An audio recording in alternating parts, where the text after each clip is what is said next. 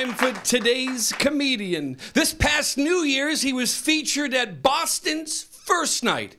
Please welcome Jim Lauletta.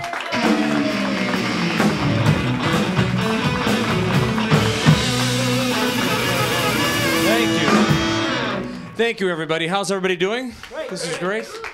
Wow, this is a great crowd. How about this weather this winter, huh?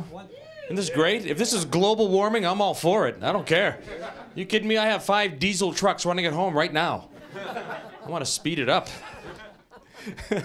It's good to be back. It's good to be back in the Steve Katsos Show. I lost some weight. I lost some weight since the last time I was here. Thank you. I lost some weight. Actually, I lost 5 pounds yesterday. Yes, I was circumcised. No, I told you I shouldn't have done that. All right, anyway. But we're all adults. Well, some of us are. All right, anyway.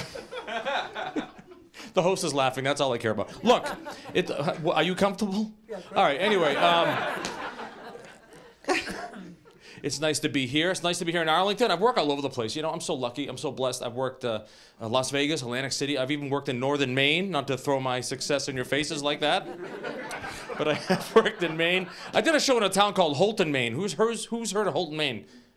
Why? I did this gig. I never heard of the place. They gave me the directions over the phone. That's how old this bit is. They gave me directions over the phone. I just realized that. No, it's not like the old guy, right? When I was a boy, right?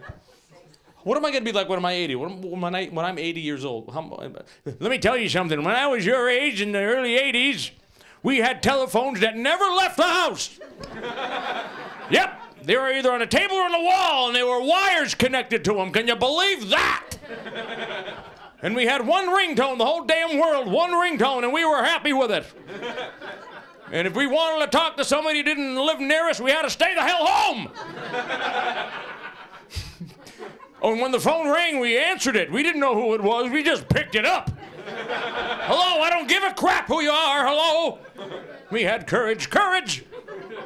Anyway, I digress. What the hell did that come from? Anyway, so these are the directions they gave me over the phone. You take 95 north till the end. And take a left. Those are the directions. I thought they were joking. I get up there. 9 hours it took me to get there from Boston, where I live. 9 hours. And I get up there, and God forgive me, I'm not being judgmental. I'm just here to tell you the truth. And sometimes the truth is ugly, and so are those people. Ugliest people I've ever seen in my life. I didn't know people came like that. I know I'm nothing to look at. I felt like Fabio when I left. I felt beautiful. I'm looking in the hotel room mirror and go, oh my God, I would do me. Get me the hell out of here. If I think I'm hot, we have a problem here. Ugly. Everything was uneven. Faces, eyes, noses, lips. It's like, what are you people, melting? How the hell? Isn't there any symmetry going on up here? All right. Is this a field trip from Maine? I'm just saying they scared the hell out of me. And now I know why Stephen King lives in Maine. I just think he looks out his window and writes the stuff down. That's what I think. I'm just not impressed with Stephen King. Get your teeth, for crying out loud, up there. I mean, they had teeth, but none in a row. You know what I mean? They look like jack-o'-lanterns. It was July, so it threw me off, you know? These pumpkins were marinated in vodka for like 9 months. They were drunken, evil pumpkin people from hell. It's all right. Don't cover your mouth, ma'am. Let it out. Let it out. That's the whole point. She's cute. All right, I have a minute. Anyway, I have a minute to show you something. I have way too much time on my hands, and as a professional comedian, I need to prove it to you, because, like Steve said, you never heard of me either. I've been doing this 23 years.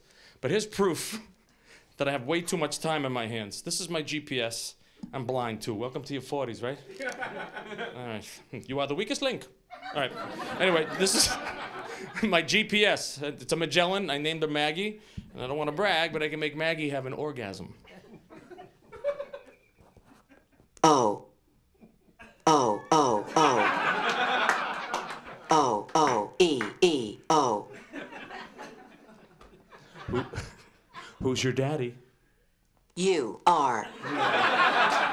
Ridiculous. Who thinks of this stuff? She has a good command of the English language. It's actually her second language. Actually, I had to marry her so she could stay here in the country. No kidding. Isn't that right, sweetheart? C. All right. Anyway. Thank you. Now I can write this off. You've been great. Thank you very much. Thanks for having me back. Thank you. I told you the joke. I don't know. Thank you, Jim Lauletta. We'll be right back right after this.